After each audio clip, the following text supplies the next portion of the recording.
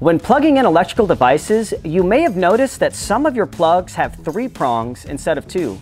So why do you have that third prong, and does it really matter if you remove it? So is it safe to remove that third prong? Absolutely not, and here's why. A ground prong creates an emergency path for electricity to travel through if a short circuit or fault happens within the device. All appliances with plugs have other electrical components, like wires.